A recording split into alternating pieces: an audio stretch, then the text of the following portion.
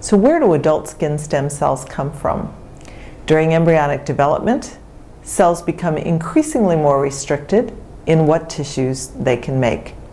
So back in early development, the skin surface begins to form after gastrulation of the embryo.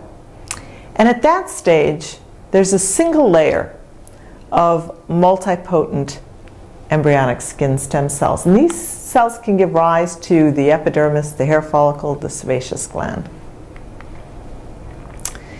In the case of the epidermis, for the unipotent stem cell, those cells exist within the epidermis, and when we go from the single-layered epithelium to the stratified epithelium, this is the structure of the epidermis that is going to be maintained in your adult skin.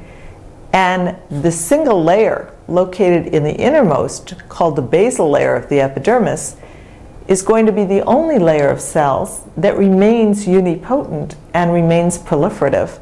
These cells are going to differentiate, and as they differentiate, they start to move upward, and these cells way at the top are going to be the cells then that ultimately are going to be sloughed from the surface of your skin, continually being replaced by inner cells differentiating and moving upward.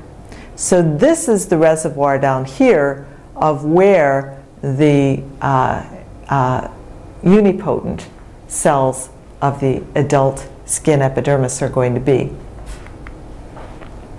So these are unipotent adult epidermal progenitor cells.